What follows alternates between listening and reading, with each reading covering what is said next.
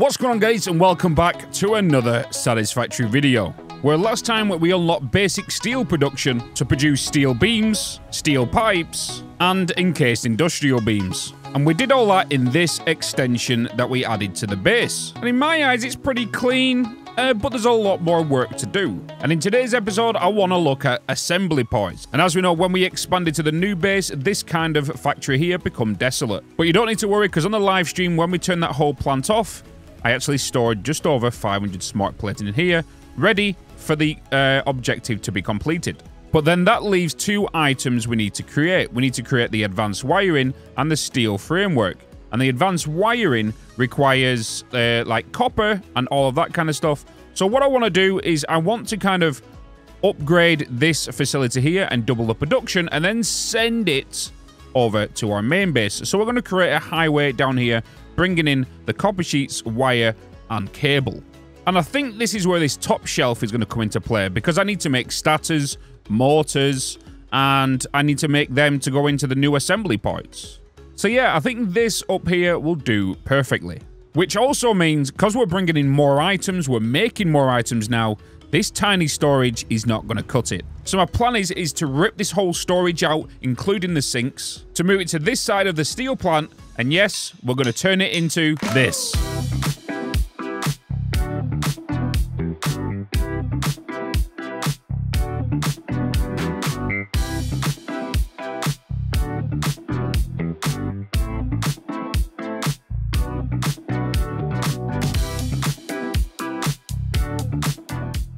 Okay, so the first plan of action is to increase our power production. As you know, we're sitting on 3,000 megawatts at this coal power plant and at this one.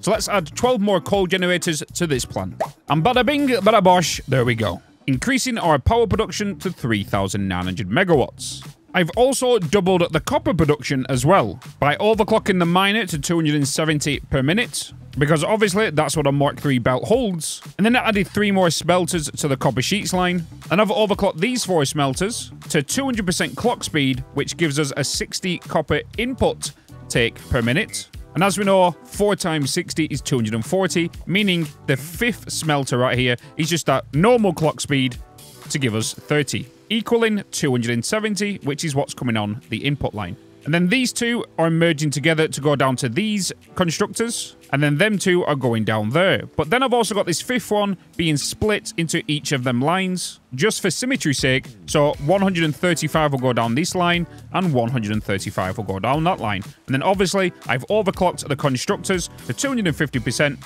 which requires 50 copper ingots. Then this one requires 50, and then this one requires 35. And then we just did the same with the copper over here as well. We just basically overclocked the constructors and smelters to what is needed. And then built the bus line that goes along here and underneath, which just fits perfectly towards the desert facility. And of course, like I've been doing this playthrough, I'm just kind of building them on these pillars. So there was no point in me showing you how to do the coal, because I've already done it. I've already showed you how to build the copper, because I've already done it. It's just a matter of doubling the production. Hence the reason we're moving fast, because there is a lot of stuff in this episode. Because I didn't realize when I was doing this on the live stream and getting everything prepped for the recording, it was a chonker. There was so much stuff, and I was like, oh, I could have put this into 2 to 3 episodes. So I apologize, and I won't do it in the future. But if you do want to watch on how I built everything, remember, go to my second YouTube channel, link in the description, if you want to see the VODs. And you can see day 1s, day 2s, day 3s. I know there's a few of you that watch it, so hello. So next, I want to kind of start putting the storage containers down. I've already kind of laid the foundation. So I'm just going to kind of put these down like this. And then I'm going to put the conveyor holes just behind like this. And then add the lifts, which I'm going to be... I'm just going to make them all Mark III, no matter of what they are, if they're only making 40 per minute or something. Just for future-proofing sake, because you never really want to mess around with your storage after it's done, especially when it comes to changing belts. You might have noticed as well, I've added a wall here with this kind of pillars, and then I've just kind of done the windows, which are clipping through the angled, which is a very simple design. It's a very well-known design to kind of do. And I've made a doorway here which links towards the steel building. And as you know, I've done the doors that I normally do, and this just takes us into the steel. So we'll come along here, we'll go into this room, which will then lead into the storage right here. And then I'm more than likely going to put down maybe the resource sinks behind this. I don't know yet. Because what I think I've got to worry about is the amount of belts that's coming in. As you can see, we have 30. Is it 30? I can't remember what I put down. What did I put down in total? I put down 26. And the reason I put down 26 is because here on my little spreadsheet to kind of keep everything organized, you can see these are the amount of items I more than likely want to be here. Because I like to bring everything up to heavy modular frames and computers into my starter factory. And this is my starter factory. Okay, so as you can see, I've been a little busy. I've added some lights in here and I've added some pillars. You know how to do these pillars because I've done it in my tips and tricks guide and I've showed you multiple times. And it's just a matter of putting your pillars at the side of these and rotating them like this and then placing them and then building up. And then with these lights, I showed it in the tips and tricks video, which was the first one. And all it is hiding them inside these pillars. And you can see it's placed right here. And then I always create these lights like this to kind of create like a capacitor at the side of the building. It kind of creates a bit more of a factory aesthetic kind of thing, right? And then underflooring, of course. And then I've added these kind of the walkway straights here. I don't know how I feel about these just yet because going into like this and I'm going to come out and all that kind of stuff. So I think we can reach. We can reach from here. I just don't need to go in here to grab them from here, so I don't have to come out, bend around, and all that kind of stuff. The next thing I kind of want to do is... Oh, I've added the railings here, and as you can tell, we can't put a railing there like that. So what you've got to do instead, you just got to grab yourself a road barrier and place that there, and then grab your pillar and replace it by holding control. I've had a few comments on people asking how I do that. Yeah, and it's just a matter of holding control and replacing the barrier with a what they called. I keep forgetting these names. Railings. I had to look it up. God damn it. Okay, so the next thing I normally do is I normally add signs to my storage so I can see what's in each container. But I also do something else. But I don't want to do the signs just yet because I don't know where things are going. But the other method is I normally come so underneath the storage, grab myself a foundation, and then just bring that down by just a couple. And then I remove 1, 2 layers, and then on the third layer, I just extend it out. And then I grab myself a conveyor pole, line that up, and then bring that up just like that. And what this allows me to do is bring a belt out of here, and it will snap to there, just like that. So when an item's in there, it will actually sit on that belt, so I know, as a visual representation, what's inside of it. And then just remove what's underneath, remove the pole as well, and then everything's nice and clean, so you can kind of use what you need for your underflooring, and it won't clip underneath as well. So you just got to do that for all of these, and then I think we'll be nice. But I don't know about the color scheme yet. We've got green on this side, blue on that side. I don't know what to go with yet. We'll see. I'll probably let Twitch chat decide. And yeah, we'll see what goes on. So I'm just looking at this, and I'm just wondering about the flooring. Like, everything's dark up here. There's a little bit of contrast going on. So I'm just wondering if to actually put the grip metal foundation down. And I actually think I like that. Just because it kind of matches the walkways as well.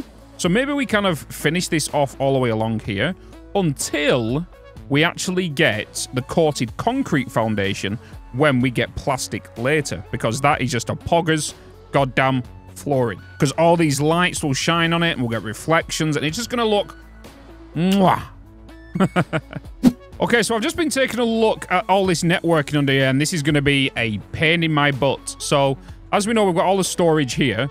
And we're going to have the lifts coming down here, right? With a smart splitter right here with the corresponding item to go up the lift, but then an overflow to get put on the smart splitter to go underneath, to get pushed all the way underneath this way, where I think this is where the sinks are going to go. It makes the most logical sense, right? So with that being said, this is the easy part. The hardest bit is organizing this right here. Because all of these items that are being output, for example, the encased industrial beams, all these concrete, all these pipes, everything that's going into that storage over there needs to route this way. And we need to make kind of like an underground bus system, which means we need to kind of remove what we've kind of done here, clean it up a little bit, because this cannot be expanded because of where I placed the storage. Hence the reason we've moved it. So we're going to shift all of this, all of these cola stuff down here are going to remain the same. It's just that I'm going to bus everything over this way. So yeah, this is going to take some time.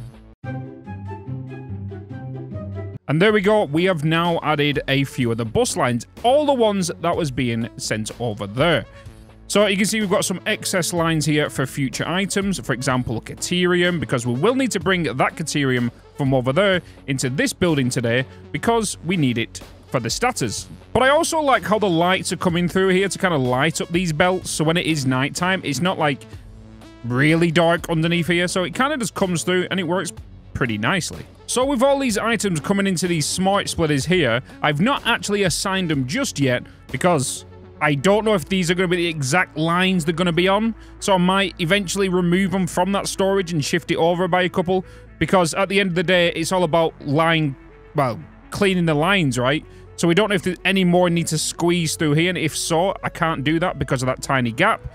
So I'm keeping an open mind. But what I would do normally is I'll put that to concrete like this. I'll do it just for you guys now. That will be set to concrete, and then this will be set to overflow. So when that line gets full, it will then get pushed underneath here, which will then go underneath, which I think this might be too short of an area to bring stuff. So I might bring this down to maybe about a 6 or a 7 meter underflooring. Does that make sense? Because that is our overfloor, this is our underfloor, and this is our underfloor. Or is this our second floor? But is this our second floor, and then that one up there is our third floor? Okay, so as you can tell, it is nighttime, and I'm not going to lie, I love the new sky that come with Update 6. It's so much better than the one that was originally there. It was just like copied and pasted stars that was all in this shape, and when you saw it, you couldn't unsee it. But I love these. But with them out the way, I've added some kind of neon signs here to kind of represent something that's a visual aid as well. So this is an output color. So when items are leaving the building, it's a pink. And if it's going in, it's green. I think this is the kind of color I'm going for. It's melon colors. It's my, and I'm just about to fall. God damn it. Did not mean to come down here. But yeah, so I kind of like it. And I've kind of done it with this bit as well. And then I've done it here as well where the ore goes into. I've not done it anywhere else as of yet, but I kind of like it. It looks pretty cool, and it definitely works at nighttime. And all you need to do these is just go into a sign and literally just go down to layout, choose the only one that's with a word, and then literally accept that. And then all you need to do is remove the word, make sure your emission strength is 3, and select your color. So for example, whatever color you want, let's go for like blue, whatever, and then just select that color.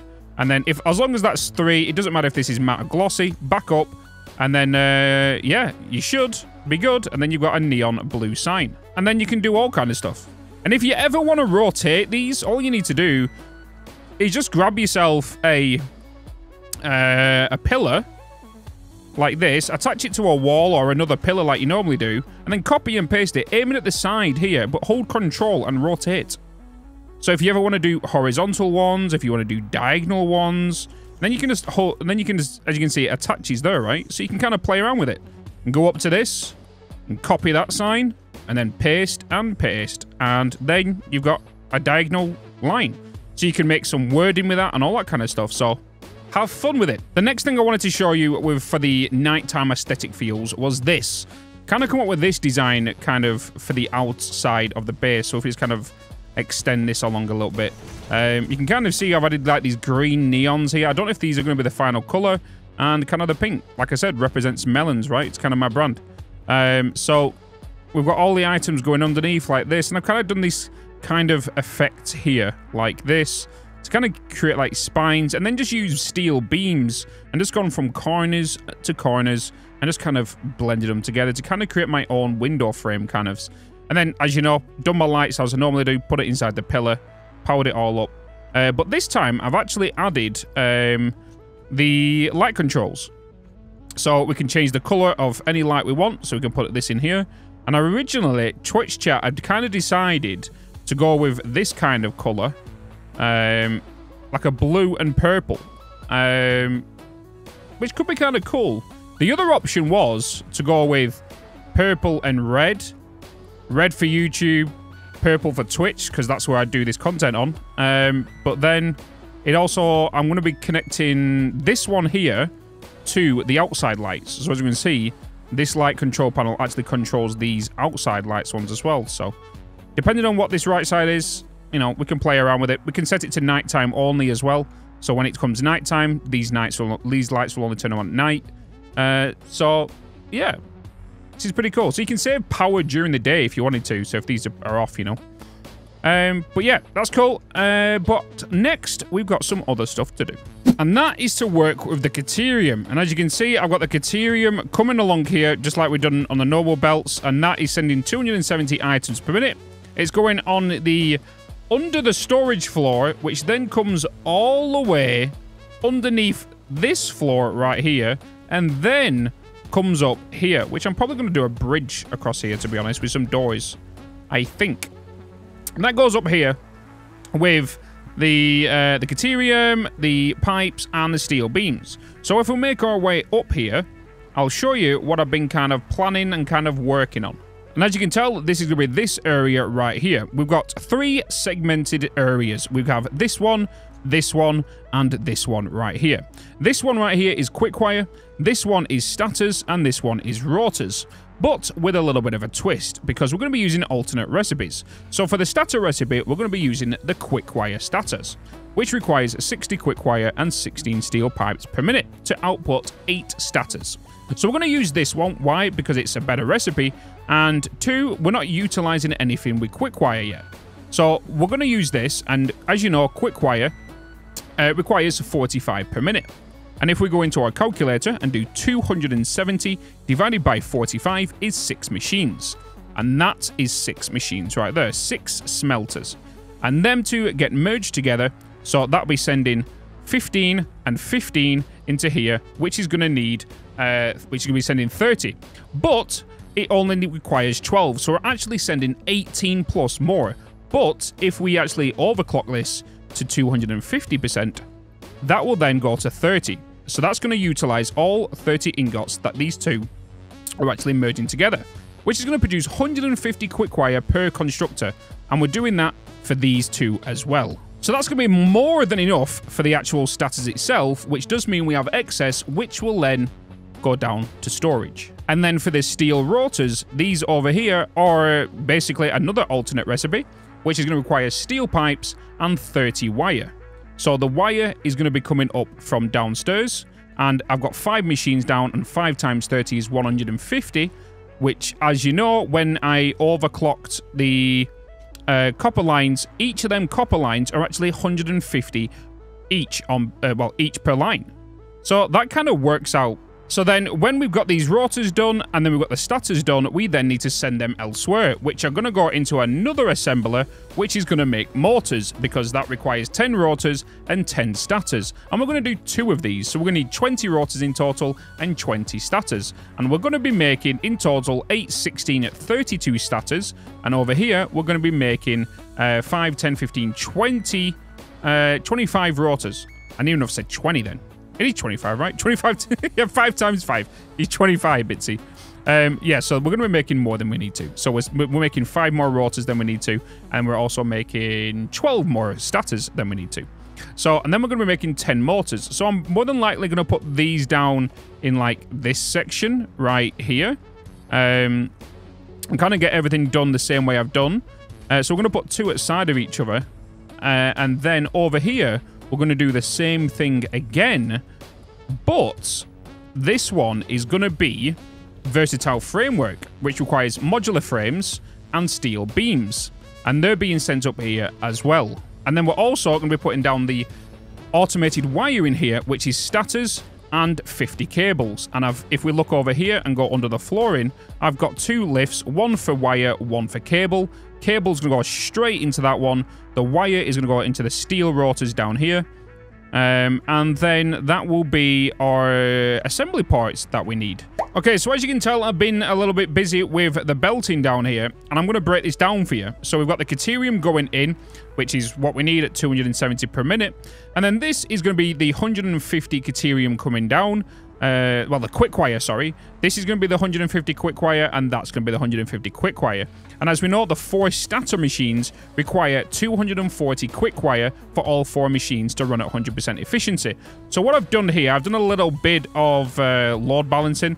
I've kind of got the 150 wire to come down here, and it's going to head straight that way, which is going to go, you know, into the starter machines. But it's going to be, you know, we need 90 more to come down here. So what I've done is I've got a smart splitter right here with Caterium basically being forced to go onto that line to maximize this line. And when that additional 90 gets added, that will then block this line up right here, and it'll push the rest this way. Which means the 90 that's on here, which will be excess 60, will merge with that 150 there to make a 210 line. Well, the 210 line will go here, which is why I put a sign here. And this line right here is what's going to be going to storage. So we have 210 Caterium ready to go to storage because that's the quick wire done with. And then on this side, I've added the pipes, and these pipes are going to be coming along here, going into the starters, but also I'm going to loop them around because they need to go into the steel rotors as well. Because, you know, the steel rotors require wire and rotors, right? Let me just double check before I end up making a mistake somewhere. Wire and steel rotors, yeah. So them steel pipes, because I'm bringing 270 down there, they're going to come along here, and then the excess will get sent that way as well. So I'm going to get more belt working done, and yeah, I'll be back in a minute. And bada bing, bada bush, it's done. A little bit more than I wanted to get done. But everything's moving. Everything's backing up into these lifts, which is going to be going down there, like I said earlier, into storage. But we have things moving. We have things being built. We have machines breathing. We have belts moving. We have ore being smelted. And we can see everything is now, like, running. So everything obviously is backed up because it doesn't have anywhere to go just yet. But everything is fine and dandy. Like, all the machines are up and running. We've got the versatile frameworks here now. And we've also got the advanced wiring as well. So they're just ready to now get stored. And we're only making these, you know, very, you know, not much per minute. But everything else is kind of backing up. We've got motors here now. And this right here is going to be for the rotors and the stators. Because they are all backed up. So, like I said, if you want to see me build this bit by bit, if you want to learn about this, please go over and check my VOD channel, and you can see me do this literally second by second, and all that kind of stuff. So, next thing I want to do is kind of take this down to storage and get it all in there. And then I want to do some more design work. I want to put the building around this and maybe get some lights in there and start kind of finishing off this area now. Since, you know, we don't need to extend on top of this, so, yeah. Yeah, so let's kind of crack on with that. And there we go. The belts are now coming down, moving with the other items. They then make their way down here onto a double height bus line, which then underneath all of these is the original lines that we placed down first. And they all move along here and head to the corresponding storage. Which means we've now opened up this second section to even more items. And yes, if we look down below, I have now, well, if I go over here, now I know what's going into my storages. I can then go into my smart splitters and set the overflow. So if we look underneath now, and we come down here, we can see all my overflow merging together to maximize the 270 line. So if I'm bringing down 20 frames and I'm bringing in, you know, 210 concrete, I will merge them if they are neighboring belts. And then I just kind of bring them along here and they go up into the sink room, which I've not shown you yet. So from the main storage room, we just go up this ramp right here, and this takes us into the sink room. We've added some lights up here now. We've got all of these in. Not all of them are functional just yet because not all the lines are being filled, but these first 5 are moving. So if we look in here, we can see that we're, you know, global is 55,000 points per minute, and we've got a nice crusty 2 just sitting there. But if we quickly just check our power as well real quick, we can see we're on 3,000, And that is because all of the machines are starting to kind of boot up now. And it's a good job we built that XS 900 because we would have been over the limit right now. So I'm happy we did that. So now that the storage is done, well, it's not done because we can, we've got a lot of empty belts here for a lot more items we want to do. And like I said, this episode was a chonker. There is a lot of stuff. There was a lot of information. Like I said, I do apologize, and it won't be like that in future episodes. They will be more broken down into segments because technically I could have done that top section as one episode, the storage as a second episode. But because of how things have lined up, especially with the second channel and the Twitch, yeah. I'm learning from the mistakes as I go, okay? So I apologize, but hopefully this storage was worth it because I'm not going to lie, it's pretty insane. But also, if you notice, when I come through these doors, I've now added lights into this room and the like just kind of just standard walls here right now because I don't know if I'm going to be expanding this anytime soon. But again, walkway to go around and all my machines are now glowing so I can see what they're doing. So we will be adding a lot more lights to this, and we've got a lot more floors to kind of do. So, guys, thank you so much for watching. Checking out my other content here. And again, I will be breaking these down a little bit shorter in the next few videos. I'll also be adding a roof to this. I know it's nighttime and it's hard to see, but you can see the twinkling lights, right? Anyway, keep smiling, and I'll see you in another video.